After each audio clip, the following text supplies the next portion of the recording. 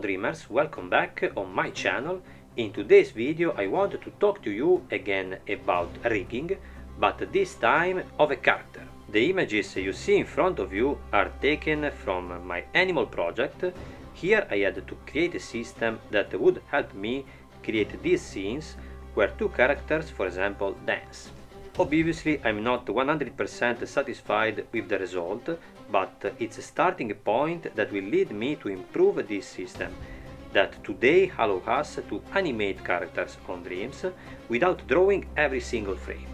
Watch the video until the end if you are interested in understanding this system. I remind you to write in the comments if you need help or want to learn more about a topic, and subscribe.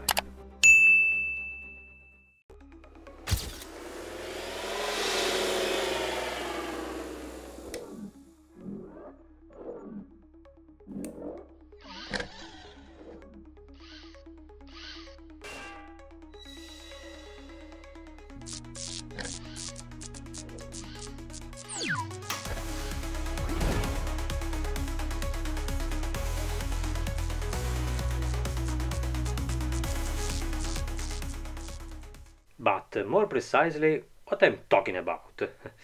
Rigging a character on Dreams? How? Well, I have already made a few tutorials on this subject, which I'll include in the description if you want to dive deeper into the topic, especially how to build a character to rig. Today we'll do more, namely we'll place this figure in a different position than the one you see here, and we'll make a simple animation. Using the Dreams tools on the body parts we can obtain very interesting results, and from an animation like this we can get to make much more complex ones, like in this case, where the character is first on the car and then quickly gets out running to take cover from the bullets. This is a very complex animation, but the secret lies in what we see today, and that is how to place a character drawn on Procreate in a frontal way with a different viewing angle. But here we are on Dreams, where I transferred the character in question by creating a doll system through the use of groups and anchor points placed in the joints. Two groups separated by the upper part of the body that make up the legs. Here in a single group there is precisely the upper part of the body. This basic system must necessarily be created especially for the most mobile parts of the body, such as arms and legs. And let's say that grouping the elements of the arm, for example, can serve as a sort of hierarchy where the main group rotates everything, and within it the single shape of the forearm rotates on the elbow. Obviously this starting point allows us to create animations in a two-dimensional way.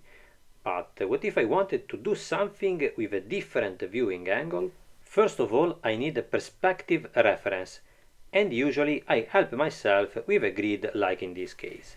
With the distort tool I fix it like this, for example. Having references is essential to create the correct three-dimensionality in our projects, and the grid is perfect and can also be useful to create a more complex scenario, like for my latest project. Okay, perfect. Delete this. Let's also remove some opacity. This grid is too green. This way I have help to position the character with a different point of view. The first step will be to place the character in that position, therefore with a different angle of view. To make the work easier, we start by positioning the legs and torso. Let's start with the Move and Scale tool on the right leg, where I'm going to rotate it slightly. Okay, like this. I flip the left leg, otherwise the foot will be wrong, and rotate. And here everything is easy.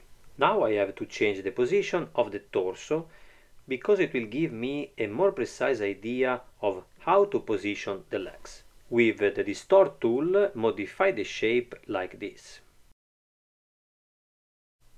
As you can see, the grid helps us a lot.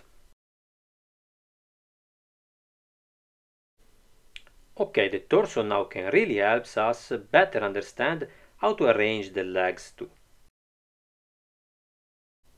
First of all, I resize it, being careful to give the same value to both. 0.8 better. Okay, no, 0.8, and for this 0.8. Okay.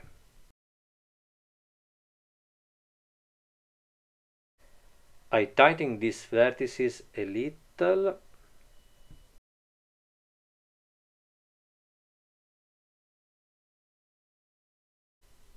Okay, great. I will also use the distortion tool on the legs and more precisely on the calf. This allows me to put them in perspective. Here too the grid serves as a reference. I want the foot to appear to rest on one of the lines. I also move the vertices here. I repeat the operation on the other leg. Try to be precise so that the feet are the same size.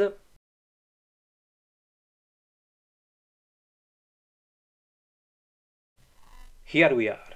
Let's go back to the upper body and work on the arms. Here it will be a little easier. First of all, flip right arms and position it here. Rotate a little.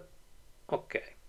For now I leave it this scale and position the other arm. Here. And ladies and gentlemen, it's time for the head too. For now I'll take it and place it here. For today's exercise I'm removing the neck and face parts.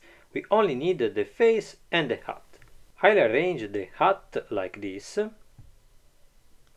Little big, okay. On the face I use the warp tool and give it a more perspective shape. By going to the center between the vertices I can move a larger portion of the shape. I used practically all of Dreams tool to get from this position to this.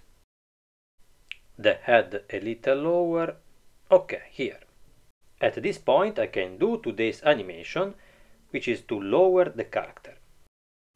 But first I need another reference. I'll add a drawing with red color, with one of my favorite brush, syrup. I mark this part. These will be two important signs because the feet will have to remain anchored to these points. Next step, I directly move the whole character in this way.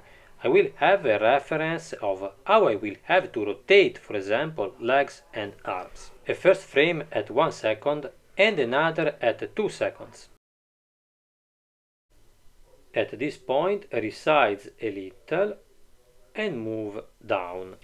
As you can see, I will have to try to bring the feet into the position of the red signs. Now enter the group. I hide the upper part of the body for the moment.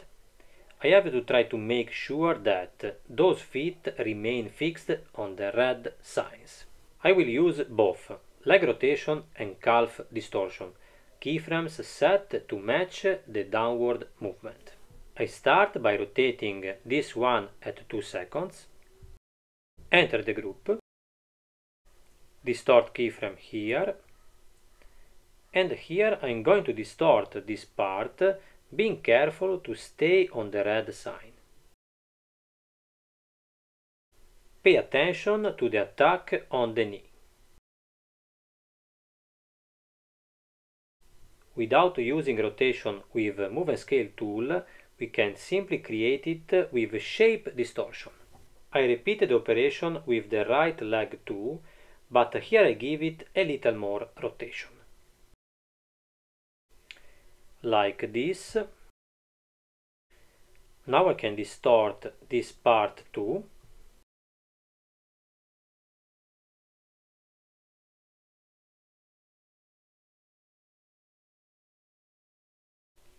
Let's pay attention to the foot, which has the same proportion.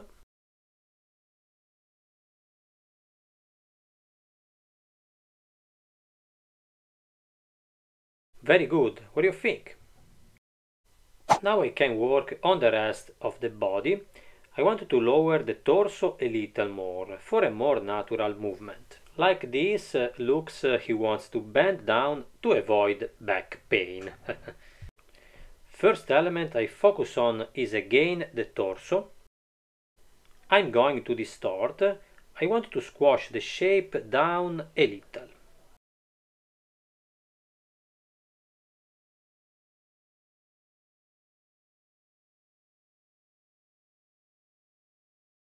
Let's try like this. Not bad. But here I tighten it a bit. Now it looks decapitated. I'd say I need to move the head too, rotate a bit, and position it here.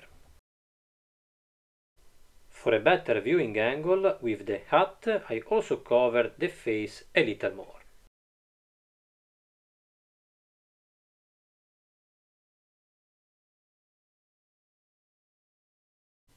Already much better. Now let's move on to the arm. In this case, I'll simply move the group that compose it and resize a bit. Better like this. Okay.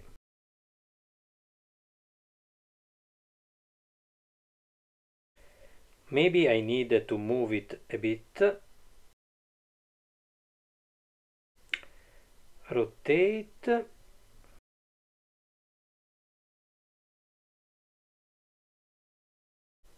For the other arm, we do the same thing.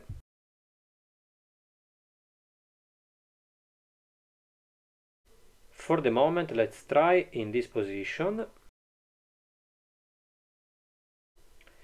And I would say that it already works very well. The character really seems to be getting lower. I just need to adjust the proportions a bit. The upper part of the body, when it's lower, I think it should be a bit smaller. I start by resizing the arms. Obviously, we take the same value for the other arm. I have an iron memory. Let's set. Okay. And this. But maybe I have to shrug the shoulders a bit. The arm is fine there, and I move this vertex of the torso here.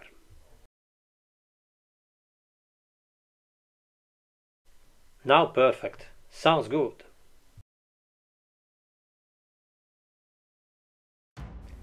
Well, dreamers, we have reached the end of another fantastic tutorial.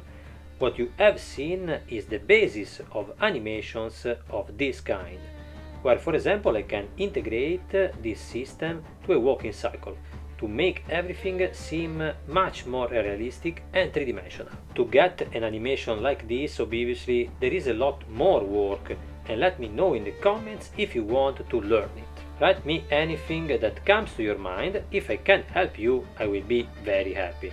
In the meantime, thanks for watching and